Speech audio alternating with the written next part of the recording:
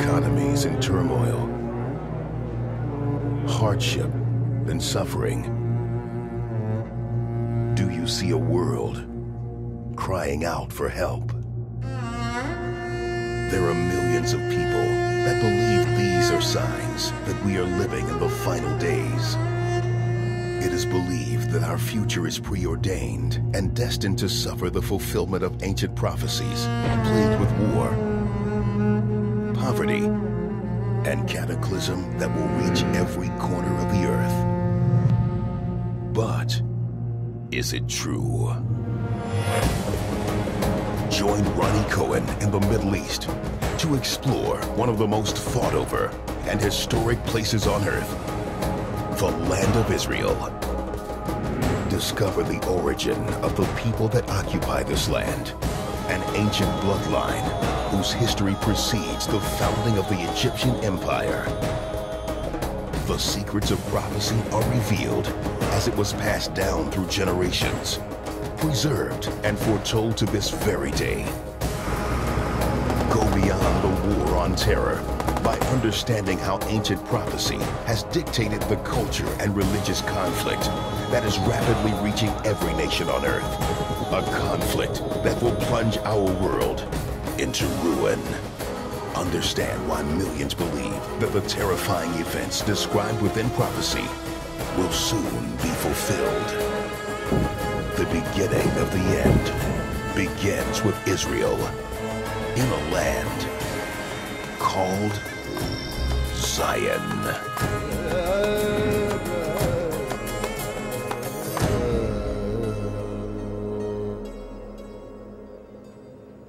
Hi, my name is Ronnie Cohen. Welcome to Israel. We will talk about the different aspects of history, the wars, the occupation by different peoples, how the land was occupied by foreigners, and that still the Jews had that dream of coming back to the land, to come back to the land of Zion. There's no people in the world that can claim a city to be theirs, a capital, for over 3,000 years.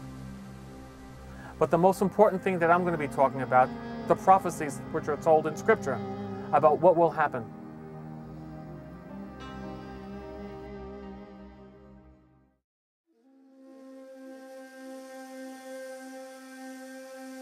Israel, Zion, the land of Canaan and Palestine. This sliver of land, which runs along the Mediterranean Sea, has been called by many names. This seemingly endless span of desert and mountainous terrain has been the center of religious and political conflict throughout millennia. This small nation is home to more than 5 million Jews and is estimated to be a third of the global Jewish population. Against all odds, these people have transformed this once arid wasteland into a nation flowing with life, industry, and agriculture. But hidden within the ancient ruins and remnants of ageless conflict and bloodshed is a treasure beyond value that countless individuals have risked their lives to obtain. What they seek are the ancient records that contain a detailed account of past civilizations, global change, and belief systems near the birth of modern language and the origin of law. Their recorded history begins and continues long before any of the other recorded histories of the world. The Egyptians and the Mayans and some of the other individual groupings of people that we often hear about as ancient.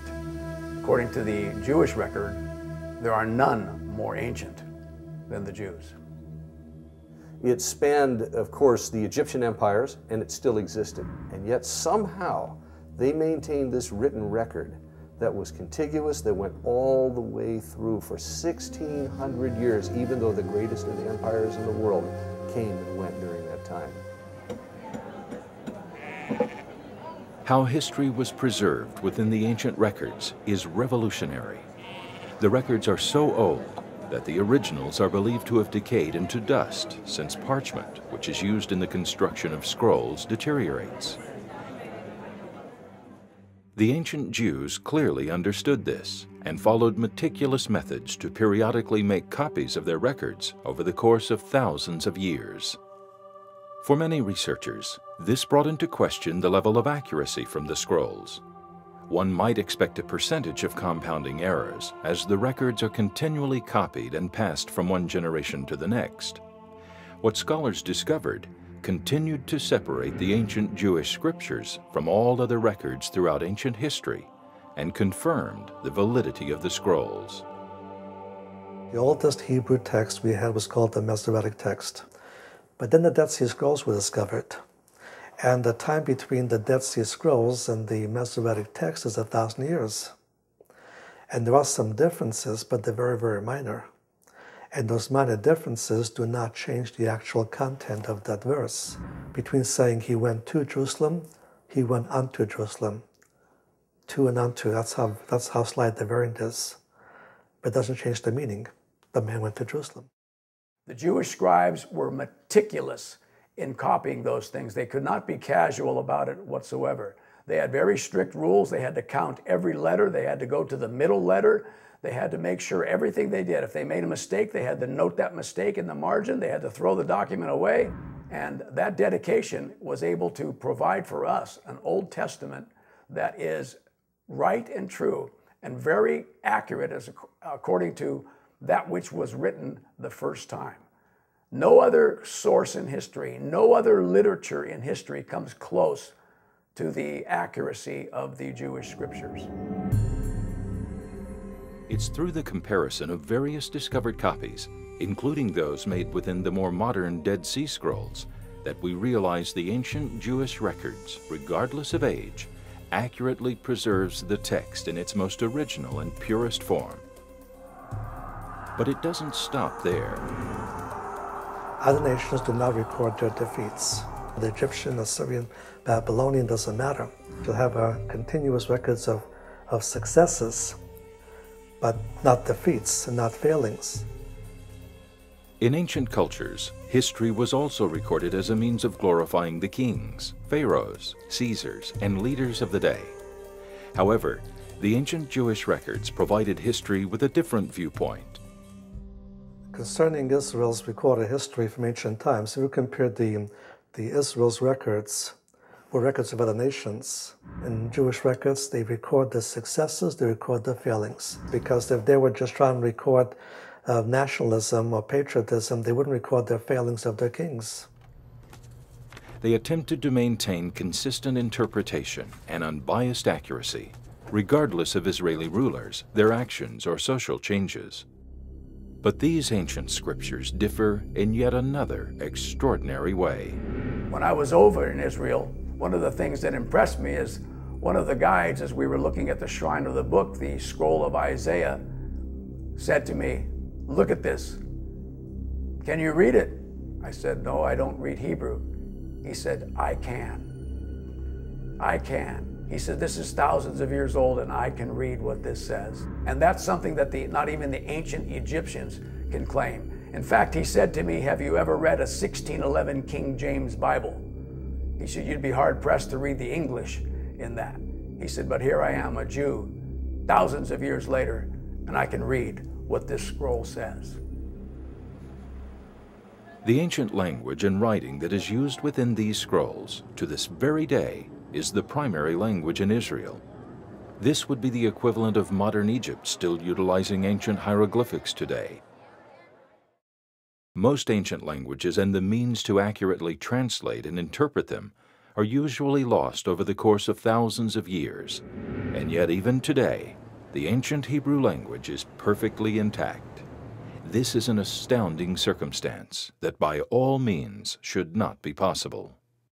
The people of Israel, the Hebrews, survived over a long period of history through various other peoples conquering them. We see the Medes, the Persians, we see the Greeks, we see the Roman Empire. All of Jewish history charts all of these various phases of secular history. Against all odds, these records preceded and existed far beyond the rise and fall of countless empires, including the Assyrians, Babylonians, Greeks, Romans, ancient Egyptians, the Mayans, Aztecs, and more. Today, these records are contained in what we call the Dead Sea Scrolls, the Torah, and the Bible. The original writings may be contiguous and preserved, but are the recorded events true? This is where the debate between fact or fiction is born. Scholars continued to debate archaeological evidence, and some questioned the ancient record's validity entirely. And much of archaeology is more of an art than a science. The scientific part of archaeology ends once you've uncovered what's there. If you have an inscription that tells you what it is, you've got to guess what it is. And when you have two archaeologists looking at the same thing, very few come up with the same conclusion. One of the earliest events in question dates back almost 4,000 years, during a period when pharaohs ruled the world and pyramids graced the skies. Biblical records state that the ancient Jewish bloodline, also referred to as the Israelites, migrated to Egypt in 1875 BC. Later, a new pharaoh came into power and became fearful of the growing Israelite population, enslaving them by force. Based on biblical records, it's estimated that in 1446 BC, around 3,400 years ago, the Israelites fled captivity, sparking conflict with Pharaoh and the Egyptian Empire. Some scholars argued that the lack of physical evidence was grounds to consider the entire story a myth, and debated whether or not the ancient Egyptians even knew of the Israelite people. Since many ancient empires, including the Egyptians, recorded their victories and often hid their defeats, it's not surprising that the physical evidence surrounding the biblical record would be lacking. But history can be a difficult thing to completely erase. The British archaeologist Flinders Petrie discovered an approximately 10-foot-tall black granite stone along the Nile, called the Merneptah Stela. This record was constructed 3,200 years ago to record the conflicts with the enemies of Egypt. However, what shook the very foundation of the archaeological community is that this ancient hieroglyphic record clearly mentioned Israel by name.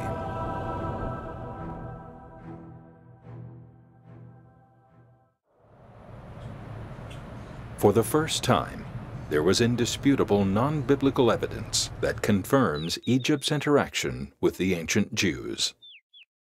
But this discovery would prove to only be the tip of the iceberg. It's recorded that as the Israelites fled captivity, Pharaoh organized an army to pursue them. After traveling across the Sinai Desert, the Israelites finally reached the Red Sea with Pharaoh's army closing quickly. Despite various retellings of the story, the records state that a strong east wind blew throughout the night, and dry land appeared from one shore to the other, allowing the Israelites to safely cross. It's recorded that Pharaoh pursued them across this exposed land bridge when the waters returned and consumed the entire Egyptian army.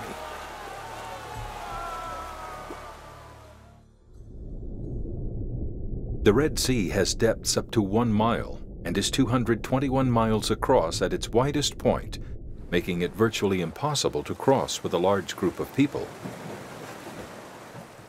As a result, many scholars doubted that it was possible for the event to have taken place, but this belief was about to change. During an expedition in Saudi Arabia, opposing the Egyptian border near the Red Sea, an ancient pillar was discovered that scholars conclude was constructed by the Israelites to memorialize the exodus from Egypt. Even with thousands of years of weathering, the Hebrew words Egypt, death, and Pharaoh can still be made out. But it was the pillar's location that brought the mystery of the Red Sea crossing into an entirely new light. Nearby diving expeditions of the seafloor revealed something that almost no one was prepared for. Spanning from one shore to the other was a submerged land bridge close enough to the surface of the sea that scholars theorize could have been exposed during a natural geological event or change in tide. Some divers even claim to have photographed remnants of ancient coralized chariot wheels and human bones littered across the submerged land bridge.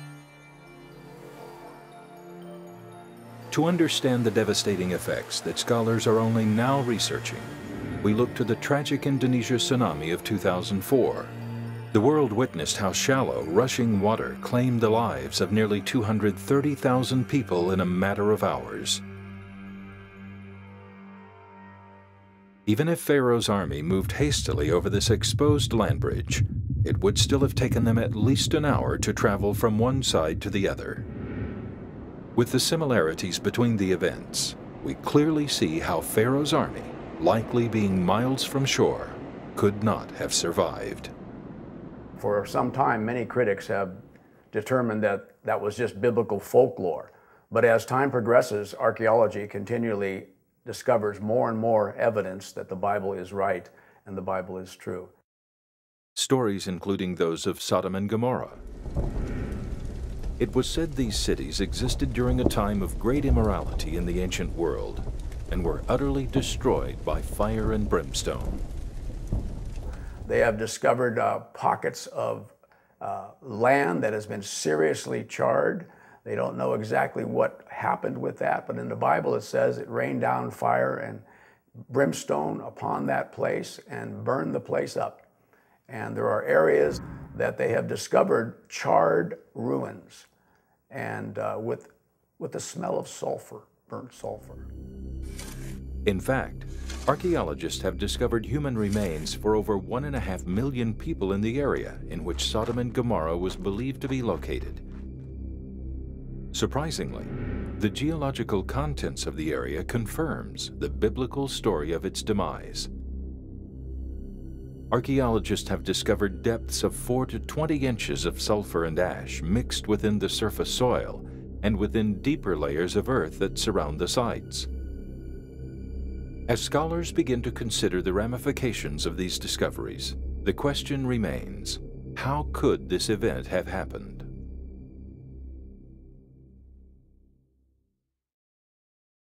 Parallel to these cities is a fault line where two large plates of earth are continually exerting great pressure.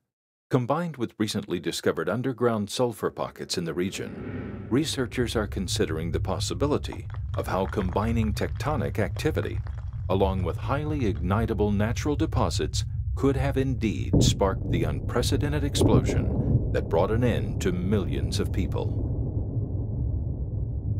First of all, if you look at the evidences for the written record as being from a broad scale, stand back with a big wide-angle lens. When something is described in the biblical written record, you can sink a shovel into the ground somewhere and dig it up. You'll find where it was because the written record is accurate. It's geographically accurate. It's even geologically accurate. Sometimes things will be explained about rocks or rock formations, not in any scientific detail, but enough for you to know that it happened on the east side of the Jordan rather than the west side. The rocks on the east side of the Jordan, for instance, are black. They're white on the west side of the Jordan. Certain details as far as where certain things took place, suddenly an archaeologist digs something up. And you can physically see here the destruction of the temple. You can see how the walls were knocked down by the Romans. You can see how this bridge was destroyed and made the street collapse. Well over 100 biblical cities and sites with tens of thousands of artifacts and tablets referring to individuals and kings, including ancient Israeli ruler King David, have been and continue to be discovered in many countries, including Jordan, Saudi Arabia, Egypt, Turkey, and Israel. An artifact that was found in the city of Dan, which is way up to the north, it used to be called Laish, which happens to have it's a plaque written in an ancient language that pronounces a curse on the house of David. But it predates the New Testament and the Hasmonean dynasty by centuries, as it goes way back towards the time of David.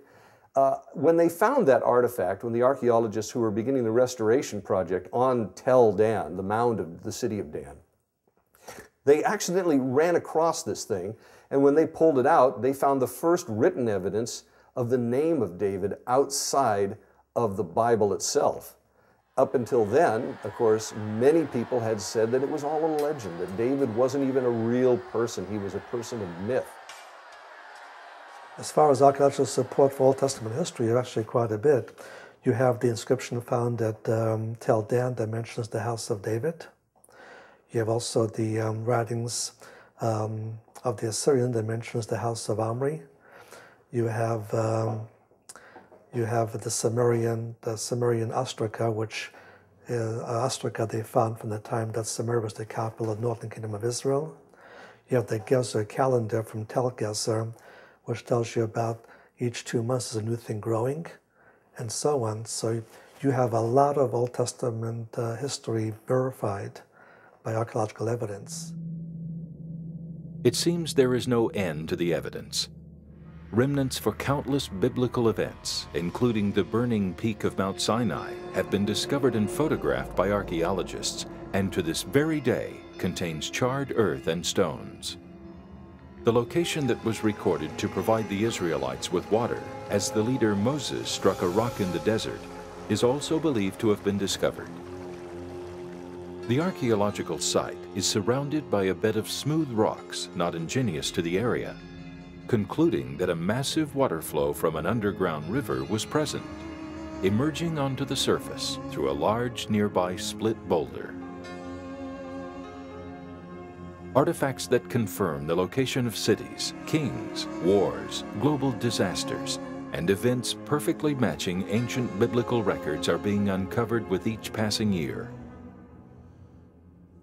As far as actual historical archaeological evidence, scientifically verified evidence, nothing's been found that would discredit the Bible in any single way. Not a single thing. Everything points to the conclusion that the events described within the biblical record are equally as accurate and reliable as the processes utilized to preserve the record itself by the ancient Jews thousands of years ago. With tens of thousands of discoveries, why then do educational institutions and scholars continue to dispute the validity of the Bible? The answer may be the result of yet another aspect woven throughout all the writings: the belief that God exists and directly influences events within the world. The escape from Egypt, the Red Sea crossing, the burning peak of Mount Sinai, and countless other events that took place are recorded as occurring not strictly from chance or geological changes, but rather through the direct intervention from God in association with preceding prophecies for these events throughout history. It seems that in light of the overwhelming evidence of the Bible being true, being an accurate historical record of things that have taken place, it poses the question as to why do secular archaeologists still continue to fight against the fact that the Bible is accurate. The only answer that I can come up with that is that the Bible is a record of the Jewish people, but it is also the Word of God. And to take God out of the picture, you remove the miraculous. To take God out of the picture, you remove the all-knowing aspect of a God who knows everything. And if you do that and you don't believe in that God, well then obviously you can't believe in anything that is beyond your own imagination, beyond your own reasoning capacity.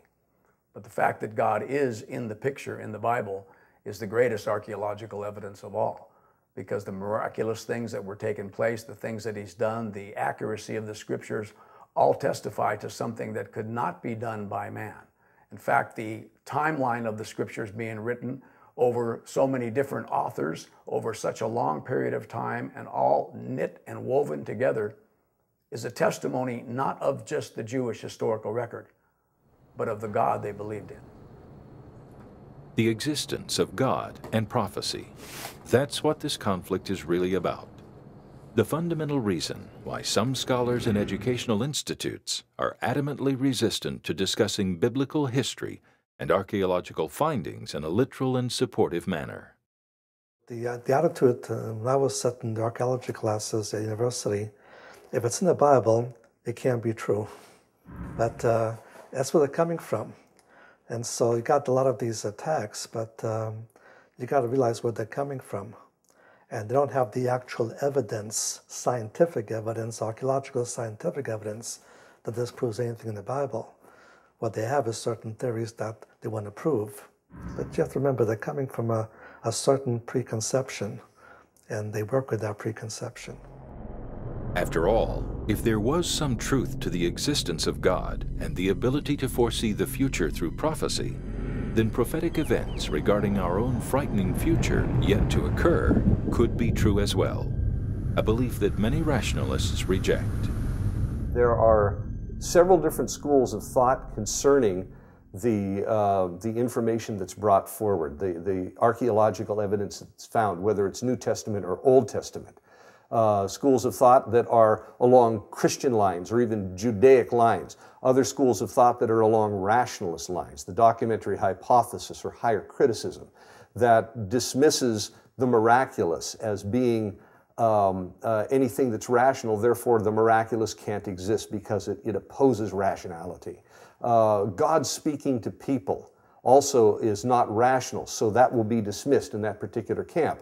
Based on that, the belief that miracles do not happen, that God does not speak to people, when they dig up an archaeological artifact that appears to be biblical, they will look at it through an entirely different lens. But if you ask someone, and there are many people to ask, many very good people, but if you ask them, why? Why would you do that? And they would simply say, because it's not rational. But is there another explanation? No, the argument ends right there. Why then haven't some scholars simply ignored the aspect of God and prophecy within the records, as what many often do with other ancient findings from the Egyptians, Mayans, and so on? Why not focus strictly on the archaeological evidence? Not the holy books may have, most of them don't have prophecy. Some of them may have. But you can pull those prophecies out, it doesn't destroy the book. You take the prophecies out of the Bible is destroyed. You cannot remove the prophecies from the Bible and maintain the Bible. Same thing with miracles. There may be miracles in other books, holy books. You can take those miracles out and the book is fine because they're not germane. You take the miracles out of the Bible is destroyed. It cannot survive if those stories are not true.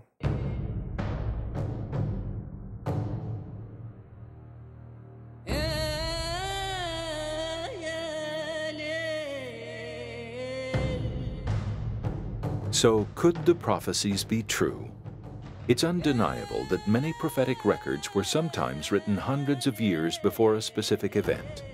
In these cases, even for skeptical scholars, it's difficult to deny that many of the prophetic fulfillments took place. But it's often argued that the fulfillments were the result of chance and not of God. Is it true?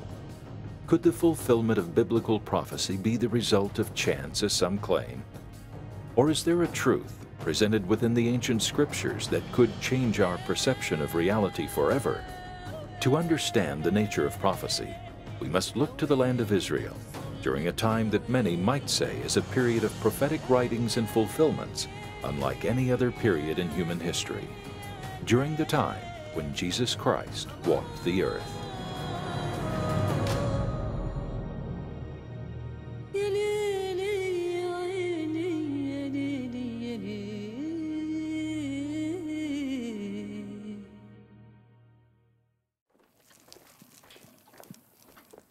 Around the year 30 A.D., Israel, after fleeing Egypt, had now been long established as a prosperous and growing nation for over 1,400 years. It was at this time that Jesus of Nazareth was in the land. He provided messages of hope and life, but he also provided many detailed prophecies regarding the future of not only the Jews and Israel, but of the entire world. The reaction to Jesus' prophecies was interesting. They didn't know what to make of them. They were confounded by them, in fact. And as usual, the disciples, not really understanding where Jesus was heading with much of his terminology, even though it was very understandable. He spoke on a level that peasants could understand. One prophecy in particular was directed to the nation of Israel.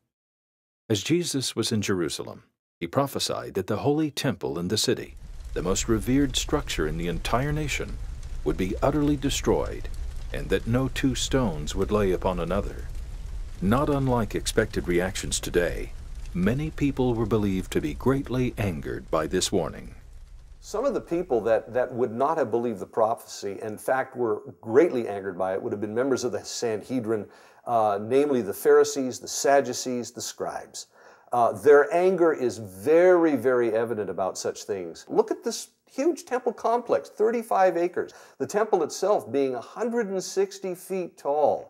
The whole outside of the complex itself, as Josephus described it, looking like a mountain of snow, colonnaded on all sides by 60-foot high columns, built like a massive fortress. And they look at this and they say, well, what do you mean not one of these stones is going to end up upon another? They were incredulous. In fact, along with the destruction of the Jews' holy temple, Jesus foretold that the nation of Israel would fall and the people would be scattered to the ends of the earth. Which indicates in that prophecy that Israel will have been so utterly obliterated in history at some point in their future history that it would seem like they could never possibly live again. 37 years later, the prophecy was fulfilled in the greatest of detail. Pompey came into this area, the Roman general, and saw the significance of where we are right now. That land bridge between two mighty empires, Mesopotamia and Egypt, the crossroads of civilization. It was a trade route that connected three continents, Asia, Africa, and Europe. And later on, that trade route was well known to be one of the most important trade routes in the world, the Via Maris. People then knew that if you controlled this trade route, you controlled commerce. And if you controlled commerce, you controlled money. And if you had money, you had power. In the year 68, during the holidays, actually Passover, many of the Jewish believers from around the world who came to pray and pay homage and come to visit the temple were actually stuck inside the walls when the Romans began to besiege it. The Romans built a siege wall around the city so no one will escape. The fighting in Jerusalem lasted for 2 years. In August of the year 70, the Romans managed to breach the walls. They destroyed the temple, burning it down to its foundation. Over 1 million people died trying to defend the city of Jerusalem. And if you go to the Temple Mount now, you can look down from the original Temple Mount where those stones that Jesus predicted would be thrown down are all laying down on the original pavement, the original layer, the street where Jesus actually walked. Every detail of the prophecy came to pass just as Jesus foretold. Additional prophetic details found in the ancient book of Ezekiel, recorded long before the fall of Israel in 70 A.D., describes Israel as becoming so utterly destroyed, the future state of the nation is described as a valley of dry bones, a nation that will be dead to the world. But the prophecy continues. Israel would be later brought back to life, and the surviving Jews within the world would be regathered into their land. Seemingly optimistic scripture that was recorded even before the fall of Israel took place, and yet rationalism would suggest that this ancient prophecy could never be fulfilled. Nowhere else in history were a people who were scattered, disassembled, removed from their nation, assimilated into multitudes of other nations on the face of the earth, were ever gathered back together once again in their original land and established as a recognized nation in the world. But after 1,800 years, the impossible happened. On May 14, 1948, after the Holocaust and the end of World War II, the nation of Israel was reborn, and the Jewish people once again had a land to call home. The action was ordered by the United Nations. It was the first and only time the UN had created a state by way of a General Assembly vote. Israel coming back as a nation, to me, is the most astonishing event in history. And there's a lot of astonishing events in history, but it's never happened before. It's never happened in the history of civilization that a nation could be completely dispersed and 1,800 years later come back together as a nation with its original national identity.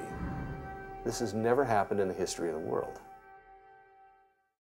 But the prophecy continued even further. Within multiple ancient books and scrolls written before the fall of Israel in 70 A.D., it was foretold that Israel's rebirth would be followed by conflict and war with many surrounding nations. This time, however, it's written that Israel would not fall to those that seek destruction of the new nation.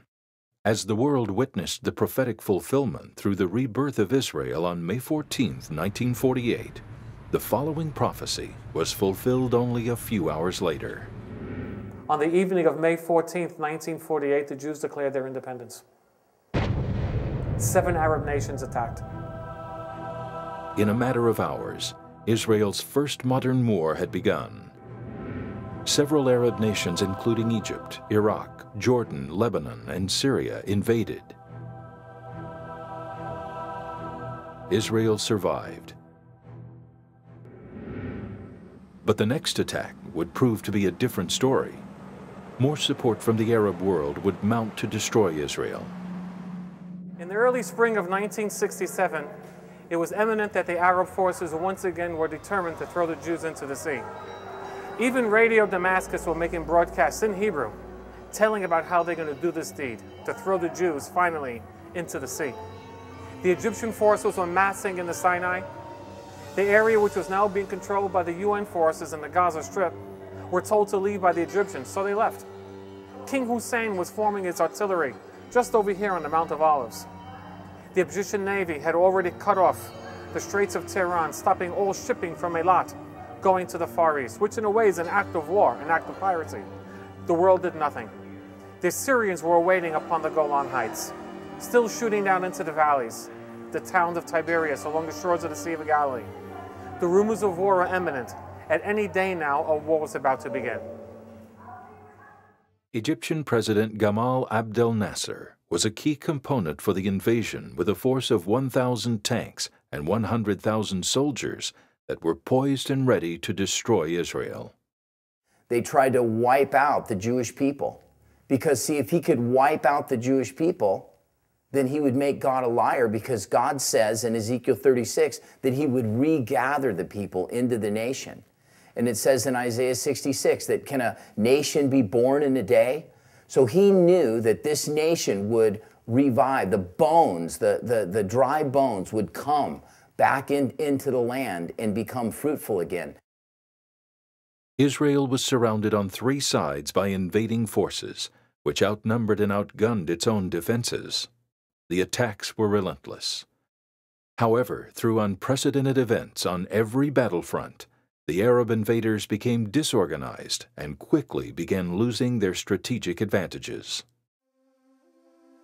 Within 6 days of fighting, the Israeli forces pushed out the Jordanian forces through Samaria, Judea, out of Jerusalem, and across the Jordan River. They pushed back the Egyptian forces, not just through the Sinai, but across the Suez Canal. And up here on top of the Golan Heights, they didn't just push back the Syrian forces from the crest of the Golan Heights, but they moved them back 15 miles to the east. But Israel did not fight a war to capture land. They fought a defensive war. Even by 1968, a year after the war was finished, they sent a message through the Arab League that was meeting in Khartoum in the Sudan, and they said to the Arab League, listen, we did not fight a war to take land. Let's exchange land for peace. But it's well documented that the Arab League refused to trade land for peace, and once again plans to destroy Israel commenced. In 1973, these same nations would make their most aggressive attempt yet to destroy Israel. But this time, they would strike on the Jews' most holy national day, Yom Kippur. The Yom Kippur War was so savage against Israel. The sneak attack, which was launched by both Syria and Egypt, attacking from the north and from the south and trying to split Israel in two and then again drive them into the sea, was it was savagely effective in wiping them out. And suddenly, one little event after another turned around, and Israel was able to push them back, and not only push them back, but push them back so far that by the time the war was declared at an end by the United Nations and intervention from the United States, Israel was within 10 miles of Damascus and 10 miles of Cairo with no armies in between to protect either of those cities. They could have gone right in and taken both those countries. It was only because of Henry Kissinger stepping in saying, if you don't stop now, the Russians are going to land with 850,000 troops and we're going to be in the midst of World War III. And Israel stopped, and the world didn't go to war. The fact that Israel survived that attack is absolutely phenomenal. The odds against them were tremendous. The forces that came against them were much better trained than in the Six-Day War. The planning was much better. The odds against them, man per man, tank per tank, plane per plane, were like 10 to 1 in many cases. And yet, they're still in existence today. They were not driven into the sea. And that was completely miraculous as far as I'm concerned. Militarily, they did not stand a chance. Through rational deduction, Israel should not be standing today. For a good part of the last 60 years, this tiny nation has been outnumbered, outgunned, and surrounded. And though conflicts with neighboring nations and Islamic extremists continue to this day, prophecy seems, at least for now, to have been fulfilled. The destruction and rebirth of Israel, survival against all odds, no doubt amazing events that some would say are stranger than fiction. But did it all happen by chance? You only have 1 or 2 or 3 prophecies, you might be fulfilled by chance. That's a possibility. When you have, just in the first coming prophecies alone, about 50 specific prophecies, and so these prophecies are like 15 verses long, like Isaiah 52, 53. Even to fulfill every detail of that chapter purely by chance or by coincidence, to me is an impossibility. The prophecies that were fulfilled in the Old Testament over time and history, if we were to assign that to chance, it would make fools of us all. Because the statistical probability is something that is used in everyday life. But when you talk about a statistical probability perhaps of a city that is declared a wicked city and therefore judgment is going to fall on that city, and now here's how it's going to fall, that it's going to be attacked by Nebuchadnezzar of Babylon, that it's going to be utterly wiped out and yet survive being wiped out. It's going to be attacked again by many nations and it will be ultimately completely destroyed, and on the site fishermen will spread their nets. Well, that's much more specific than saying the city's going to be wiped out someday. And then you find out that this prophecy is given when Babylon was just a little hick town as part of the Assyrian Empire in the south. And suddenly it grows up and a guy named Nebuchadnezzar comes along and he does attack the city. And he does wipe it out, but the people relocate to an island off the coast. And then suddenly Nebuchadnezzar, who doesn't have a navy, after 6 years of siege, backs off. Along comes Alexander over 100 years later, and he tells them to surrender. But he doesn't get any cooperation because the people are on an island. So he takes the debris, scrapes the whole site clean and throws it into the ocean, creates a causeway a half a mile out to the island, and then gets on a whole fleet of little fishing boats, sends his soldiers across and kills every last man, woman, and child on the island. Now, that's very, very specific. And considering that the prophecy in the documents that we have in the Bible says that this is the way it would happen, and then history plays it out, not all at once, but over a series of hundreds of years. How do you explain that? How do you put numbers to that and say, this was a coincidence? There are other prophecies in the Old Testament, for instance, in the book of Daniel, where we can't call them coincidence. In Daniel, one chapter alone has over 130 specific prophecies about nations and people, about invasions and wars, specific characters and intrigue. The 130 prophecies that Daniel mentioned came to pass exactly. We can look at it throughout history, that during that time in that region we can name names. Phenomenal amount of detail. But again, the rational mind doesn't want to accept that. But Daniel did write it. He was quoted many times between the time that he wrote it and the time when all of those prophecies were fulfilled, and quoted by other nations that surrounded Israel, not Israel itself, which is very convenient to have other people quoting his works. And then at the end of it all came to pass. Much of biblical prophecy is presented in a chronological fashion and builds one prophetic event upon another, often presenting a string of future events before the first event even occurs. We see this same pattern with the writing that pertains to the fall, rebirth, and modern conflicts of Israel. If only one prophetic piece of the puzzle doesn't come to pass, then the entire series of events would fall apart. Well, looking at all of the things that we've spoken about regarding the Jewish literature and the events that have been prophesied and fulfilled, it boggles my mind to think that these things happened by chance or by coincidence. The fact that God would thousands of years ago pick a people, that these people would be scattered throughout the entire world for a couple of thousand years, and that these people would be back in a nation, that in and of itself is a phenomenal event, and the odds of that taking place are beyond reason. Today, it would be hard to imagine what our world might be like economically, politically, and religiously in only a few decades. And yet ancient prophecy has foretold detailed events extended thousands of years into the future with unprecedented accuracy. Regardless, some scholars continue to argue that these events are not prophecies inspired by God, but are rather the fulfillments of astronomical odds. Astronomical odds. The odds would be absolutely astronomical. When you look at the way these prophecies of the Bible come together, one on top of the other, you have only two alternatives. It's either to embrace the fact that they claim they are from God and it must be true, or that I can't believe that and I have to believe in absolutely improbable odds. Approximately 2,500 prophecies exist within the ancient scriptures, each chronologically built upon the previous. It is estimated that 2/3 of the scriptures have now come to pass. If the fulfillment of these foreseen changes and events were provided by a higher source, then it would suggest that the remaining 1/3 of the prophecies will also come to pass. The remaining records take place during a period called the last days, a time foretold by Jesus Christ and recorded by over a dozen authors within the ancient scriptures. It's a time that dictates monumental change, involving every nation throughout the world.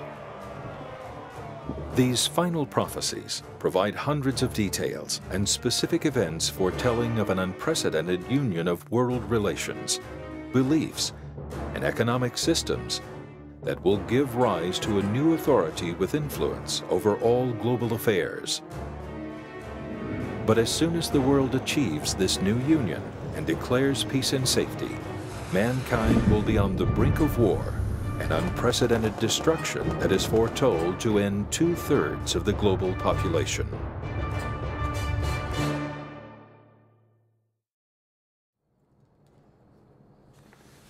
But if this terrifying string of future events is to come to pass, when does it begin?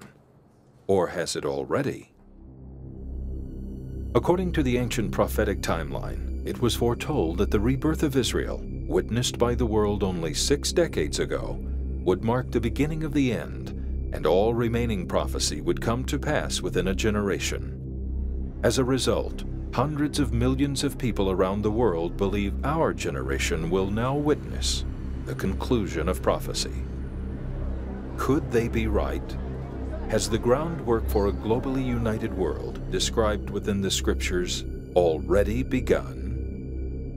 The Bible clearly teaches there'll someday be a global unity, eventually a one world government, a one world empire, a one world economy, a one world religion. All of these would be unified into a one world system. If these prophecies are true, there'll be radical changes, much more radical than the world has ever experienced before. You have the predictions that the world will move towards a globalized government.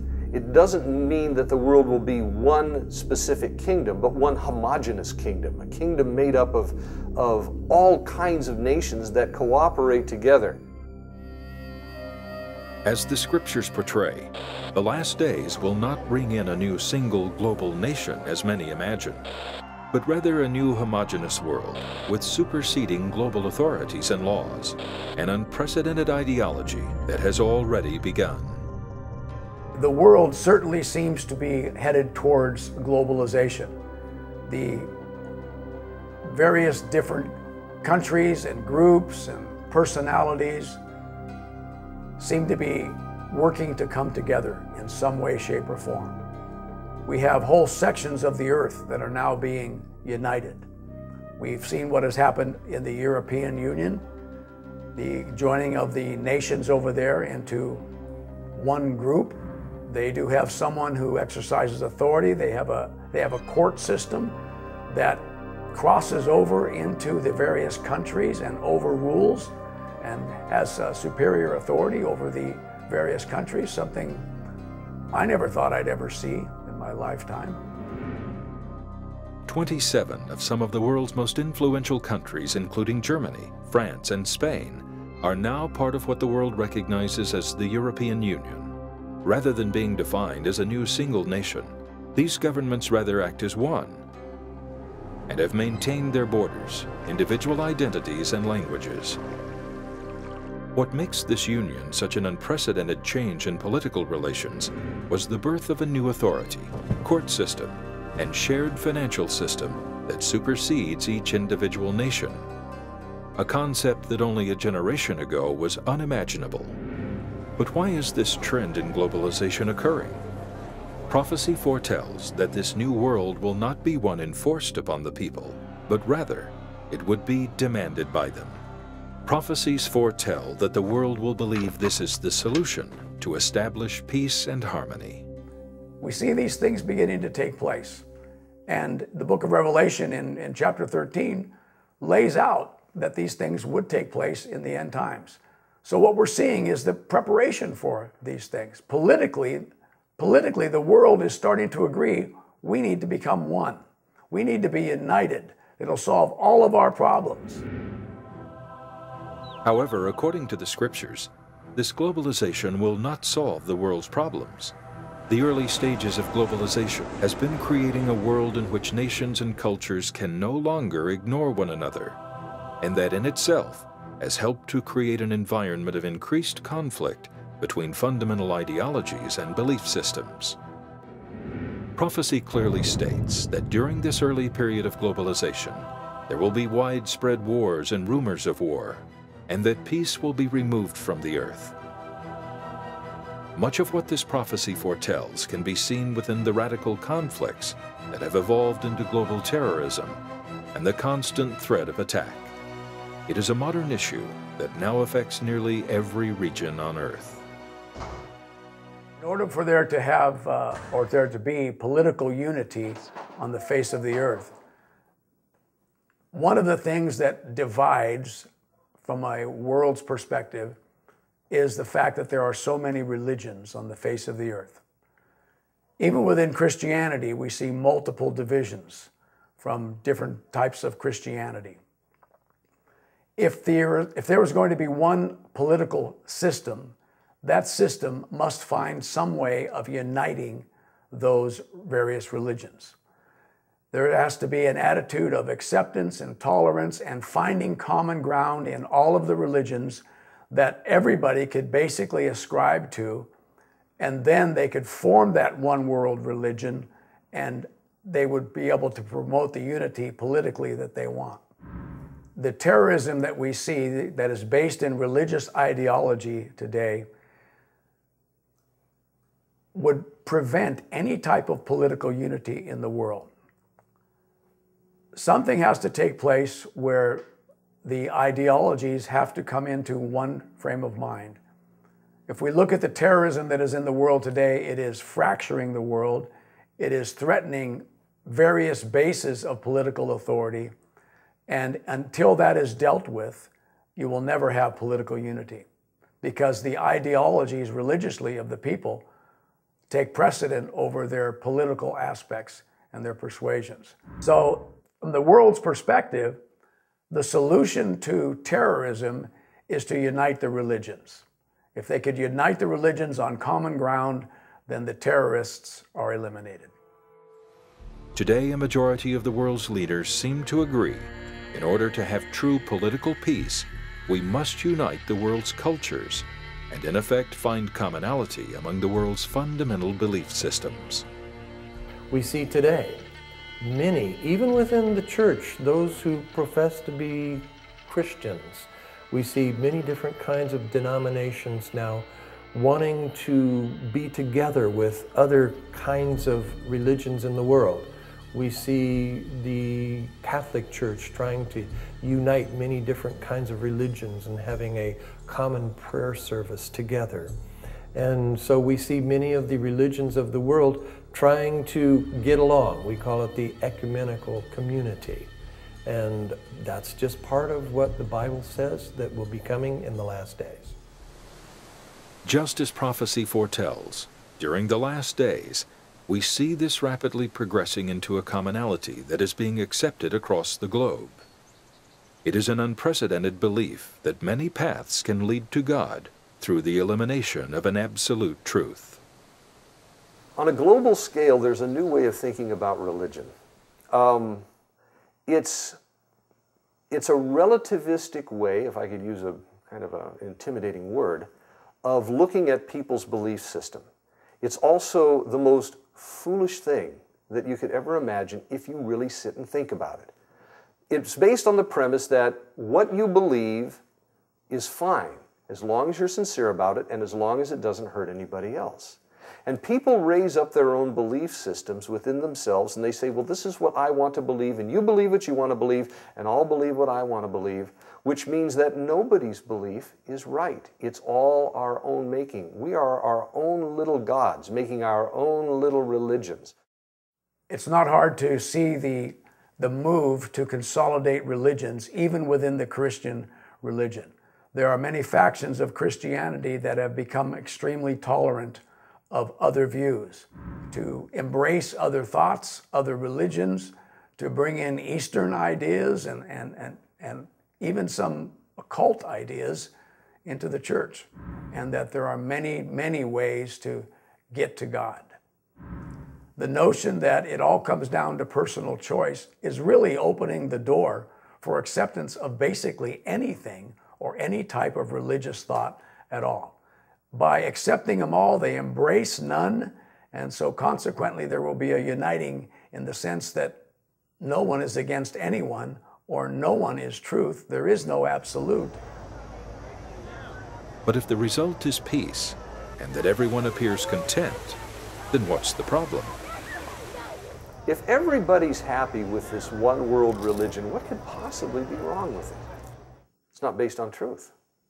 First of all, it's not true. If every man believes what he wants to believe, he cannot call it truth, because when he dies, his truth dies with him. That means it was never true in the first place. He was his own God of his own false religion. Regardless of one's belief system, it can hardly be argued that the modern consolidation of beliefs is occurring on an unprecedented scale. And yet, all of this is simply another piece to the prophetic timeline that is rapidly leading to the emergence of a new world. The move towards global unity is vastly believed by the world to bring about a new age of peace and security, the cornerstones for protecting our modern way of life. But what is the real purpose to it all? Is it really to bring about global equality or establish peace? Or does it really come down to what's most important to the people of this world? Money. When it comes down to it, everything is controlled and revolves around the world's financial systems. Food, medical care, transportation, shelter, technological advancement and entertainment. A collapse in these systems would result in the loss of the quality of life so many have become accustomed to. But the foundation and the financial structures of the world have been cracking for quite some time, and nations are beginning to take notice. The final piece, laying the groundwork for the prophetic globalization puzzle, is financial unification. Just as the world has been unionizing politically and religiously, it is inevitable that the world will eventually be unified through a single world currency.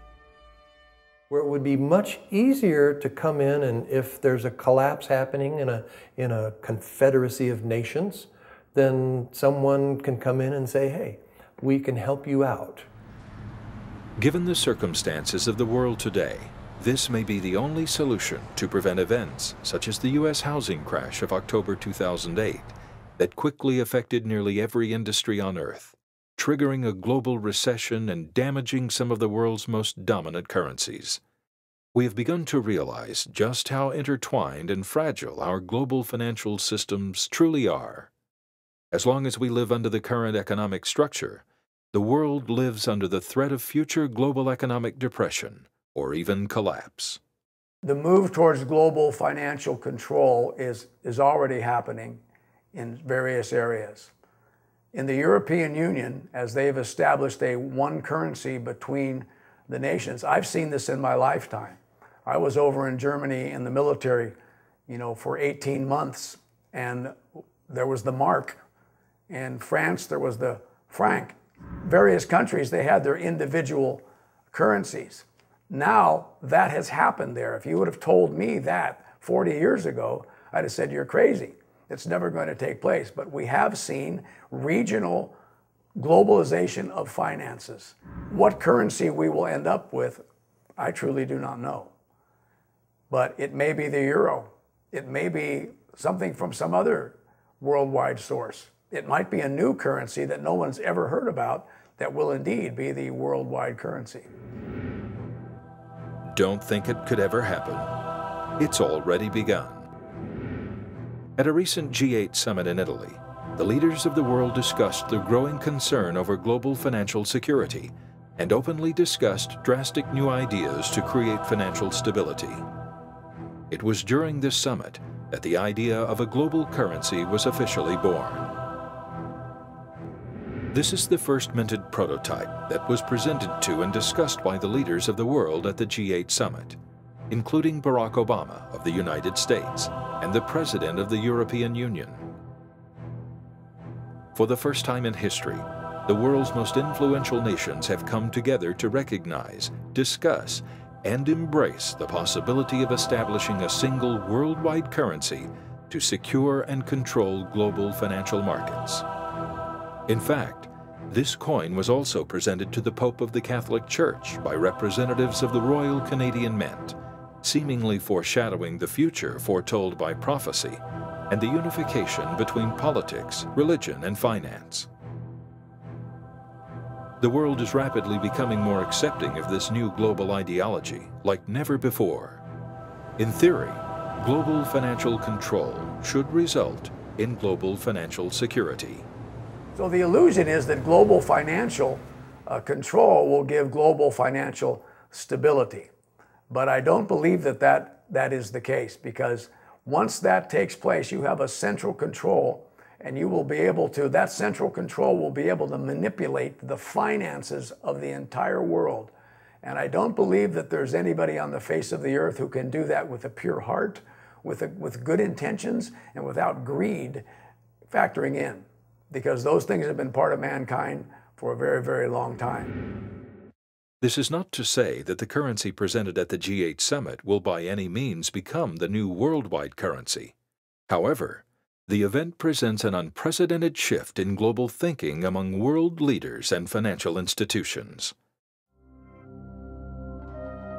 The remaining prophecies within the scriptures are specific in regards to the state of the world in the last days. Prophecy doesn't simply foretell of political, religious, and financial changes over time, but that it would be the simultaneous convergence of all scenarios that would clearly mark the beginning of the end. The convergence of the events prophesied would create a global scenario that has never existed before. When you consider that thousands of years ago, the condition, the state that the world would be in, that we can see today, the globalization of nations, the push towards a one religion, the need, it seems now, for a single economy through the world. All of these things were prophesied in the scriptures. And the odds of those things taking place over time, over multiple nations, over many different historical events, I don't even think can be calculated. According to the prophetic timeline, man indeed believes that globalization is the solution to our problems. With the political, religious, and financial fronts united in the future, the world no longer segregated by culture or borders will be primed to embrace the rise of a new world authority. It's written that the newly found unions of the world will not only welcome this new authority, they will demand it.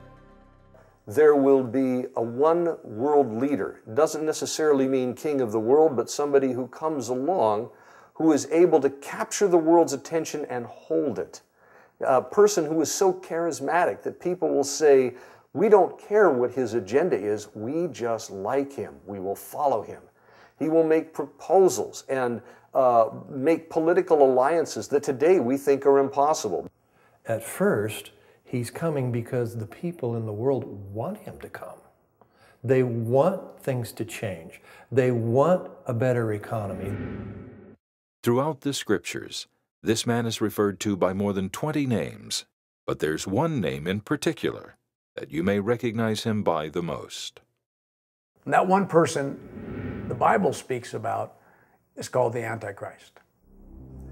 But when we say Antichrist, of course, Hollywood has really latched onto this. They love to depict him in movies like The Omen or End of Days or something like that. And yet, as you read about this person in the Bible, is someone who will be so charismatic that he will captivate the world. They will call him the greatest leader that has ever lived. I think believers who understand Bible prophecy might recognize him as he's rising to power, but the unbelieving world probably won't. They'll probably see him as a savior. In fact, prophecy speaks of new peace treaties established by this man with Israel and other nations of the world. Though there will be peace, it will be only for a short time. But according to prophecy, when the world finally announces peace and safety, sudden destruction will be upon us. It's foretold that Israel will then reject the global union. The New World Authority, influenced by the Antichrist, will quickly turn hostile towards Israel. And we can see where Israel has become sort of a sore spot in the world, even today, even before this one world ruler comes on the scene. The whole world seems to be divided up in one way or other over Israel. Should they be a nation or should they not be a nation? Many are coming against Israel. Many hearts and minds are turning against Israel. Many people in the world today, many nations in the world today, look at Israel as the problem of what's going on over there.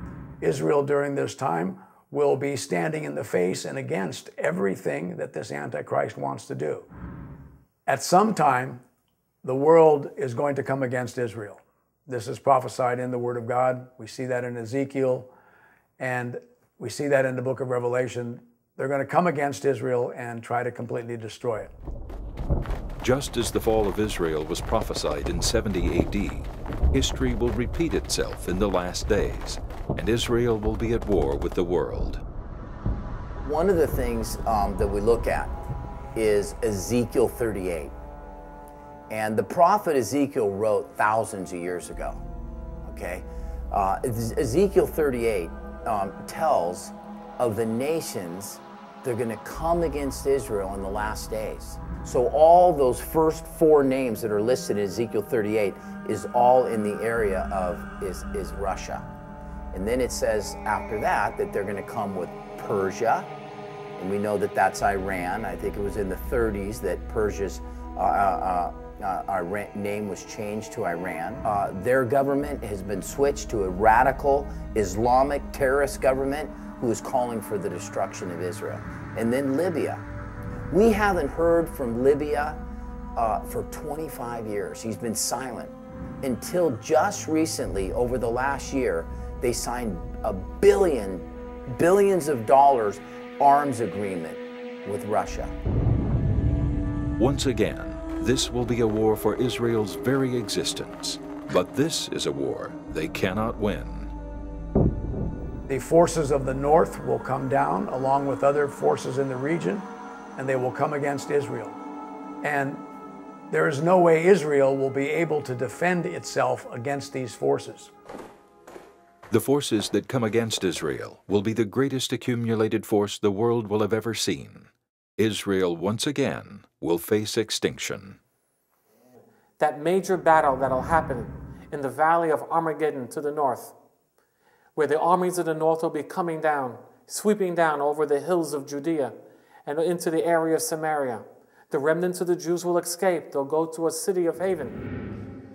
Many people believe it to be Petra. The Bible seems to indicate they run off to a place called Selah, which has another name in the Bible, in history actually, called Petra, which is really quite possibly the world's most defensible land position. Many scholars believe that Petra could have been constructed by an ancient king of Israel for the purpose of protecting the nation during the last days. It has sat dormant for thousands of years, waiting to fulfill its prophetic role. During this period of war and chaos, Jesus Christ also foretells of natural catastrophic events that will reach every corner of the earth. In the book of Revelation, it speaks about this time of tribulation, and it describes in more detail what Jesus prophesied in Matthew 24. It would be a time of devastation, of tribulation, like the world has never seen before. It speaks about earthquakes and famines and wars. It speaks about huge numbers of the population of the earth being wiped out by these things. A third, a fourth, over and over again, the population of the earth is whittled down during this time. And what's interesting is over the course of the disastrous things that take place, the people of that time do not turn their hearts back to God. Throughout this short period of tribulation, there will be global war, financial collapse, disease, earthquakes, floods, and earth changes unlike anything ever witnessed before. Every nation upon the earth will suffer, and billions will die. But if the events occurring today are setting the stage for this inevitable future, then why do so many reject what so many others see clearly? Now, having examined what the scriptures say about events past, prophetically, and that which is happening currently to align with the things that the Word of God says, the question has to come to mind, why doesn't everyone see this?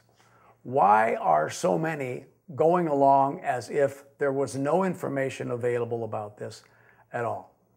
Well, it has to come down to the fact that if you do not believe in a God who is able to foretell what is to come, if you don't believe in a God who has shown himself to be faithful in the scriptures to so many things, if you don't believe the scientific statistical information that displays that these things are genuine, they are true, the odds of them happening by chance are too great,